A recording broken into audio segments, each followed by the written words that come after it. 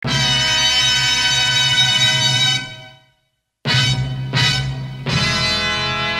around, jump around, jump around, jump up and get down.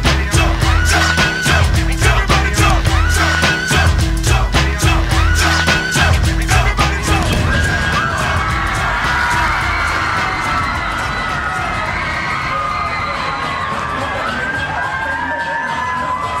I won't ever slack up, punk, you better back up. Try and play the role and you're the whole crew will act up. Get up, stand up. Hi everybody, let's get started. It's Wednesday, March 25th, and we'll start with the image titled White Man's Burden. The title of the piece makes it appear like Britain and America had a burden to shoulder or a job to do. Present in the picture are a bunch of people. Leading the way out in front is John Bull. Bull is the personification of Britain, like our Uncle Sam. Speaking of Uncle Sam, you can see him there. Both Bull and Sam are carrying others on their backs up a mountain. If you zoom in on the people in the wicker baskets, you'll see they represent different countries like India, China, Philippines, Puerto Rico, Cuba, Samoa, and Hawaii. All of those places that are represented by those individuals in those wicker baskets being carried on the shoulders of John Bull and Uncle Sam are all places Britain and America snatched up through imperialism. As we've seen several times this year, artists sometimes depict people as less than human, as animalistic or animal-like, or even savage. This style is done to portray the individuals as something less than human. And this piece is no different. This is especially true of the individuals carried by Uncle Sam. It doesn't take much observation to see that they're drawn in a distorted manner. Their facial features are exaggerated. And frankly, it's just racist. As you can see, Britain and America, Bull and Sam, are carrying the other places, these faraway places, up a mountain made of boulders. Many of the boulders have words on them. Words like oppression, superstition, ignorance, brutality, vice, cannibalism, slavery, and cruelty. Each and every one of those words is a negative thing. Their definitions are negative. It is the job of Britain and America, so says the artist, to help places like India, Cuba, and Hawaii overcome these negative aspects of their society. Not Britain, not American society, but in the societies of these British and American colonies. It is, according to the cartoonist, Britain and America are helping these people out. To get where? Well, at the top of the mountain is the goal Britain and America are trying to achieve. And you can see it's labeled civilization. That's the destination they have in mind for themselves, and more importantly, their riders. So basically, the artist is saying that without Britain and America doing this to these places, to these colonies, these colonies wouldn't be civilized. They'd be uncivilized. And the artist tries to show this by depicting them as something other than human, and by including all of the negative aspects, so the artist says, of their society. I don't think I included barbarism at the bottom right. That is also a word on one of the boulders, and as you probably are aware, barbarism connects to like barbarians, and barbarians are uncivilized. And that's what this artist is trying to say of these people.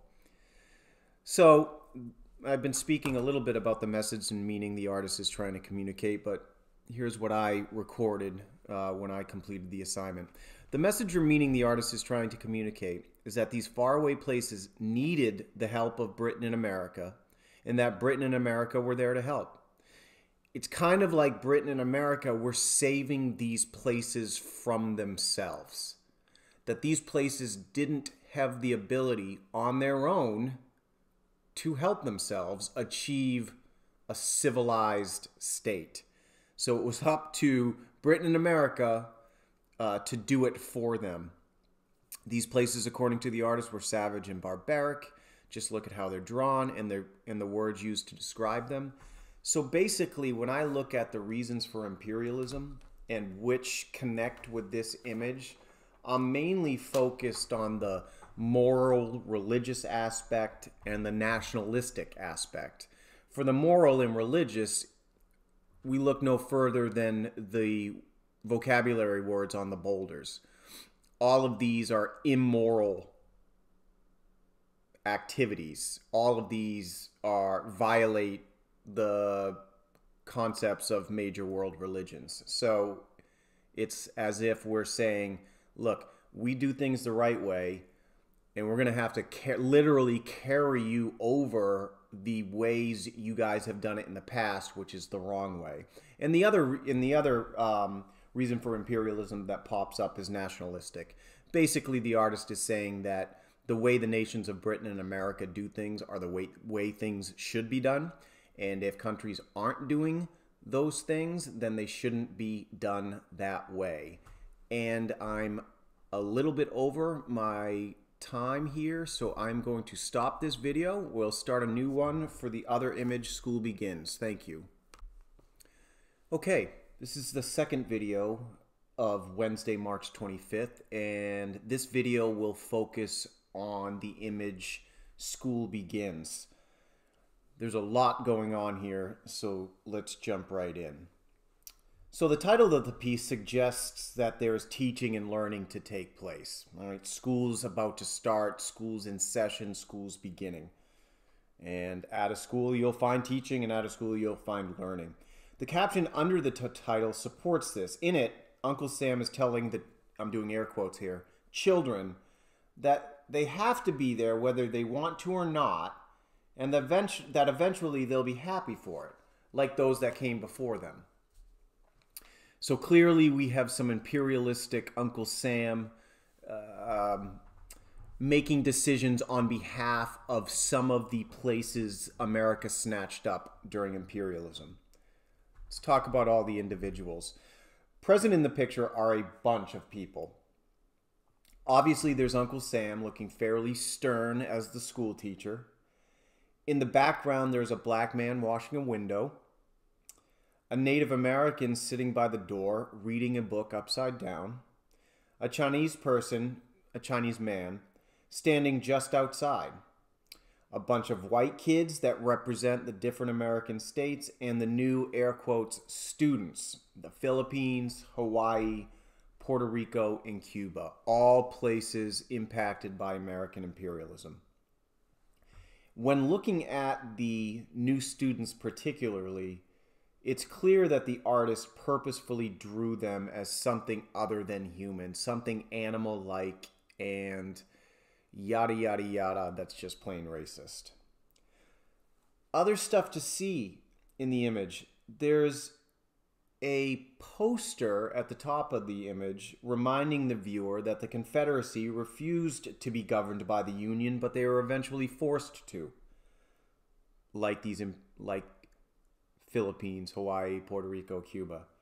On a blackboard, the viewer is told that governing without the consent or permission of the governed is okay because it's for their own good. So even if Cuba doesn't want our input is necessary because it's for Cuba's own good.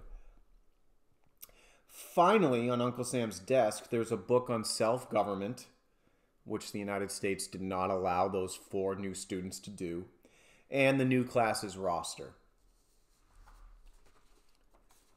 Getting to the message and a meaning, there continues to be a lot going on. So let's start at the top left and then move clockwise. The black man washing the window is not a student at the school because he's not allowed. The piece was published during Jim Crow, something you're familiar with, the period of time when segregation was allowed. The Native American reading by the door is barely allowed in the room. The artist is depicting the Native American as stupid and illiterate. He doesn't know which way to hold a book. Native Americans, as you also know, have been treated poorly in the U.S. since the beginning, including the well-known Trail of Tears. At least the Native American is allowed in the room, I guess, because the Chinese person isn't. Remember, Chinese immigrants faced immigration restrictions and racism. The potential student is at the door with his materials, ready to go, but he's been excluded. Look at how the white students are drawn in comparison. They're drawn much more realistically. They're studious, well-behaved, and well-kept. Why? Because the artist wants you to think of them as true Americans, the image of America. Finally, to the new students. It's hard to describe how they are drawn. They look a bit disheveled and seem to be squirming in their seats, like they're not used to the environment. They definitely do not look happy to be there, and that's where the message comes in. According to the artist and many imperialists, it didn't matter how the American colonies felt about America's involvement. It was for their own good. They didn't have the ability to improve themselves, and America was saving the day by exercising control over them. Which brings us back to the reasons for imperialism. I would say this image, like the first one, White Man's Burden, it centers around basically nationalism. We're doing it the right way. You're not. You should do it our way. Even if you don't, we're going to make you because it's the right way to do it. So the White Man's Burden video went a little bit long today. I apologize. So I'm going to cut the School Begins audio off now. Hey, everybody, thanks for tuning in. Thanks for taking part. Reach out. Let me know if you need anything.